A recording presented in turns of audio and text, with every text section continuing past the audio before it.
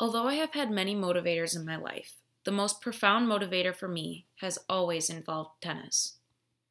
I have been playing and competing since childhood and was the number one for my high school for all 4 years of attendance. My goal pertained to my tennis career in high school, more specifically, year 2014. I wanted nothing more than to make it and perform well at the state tournament.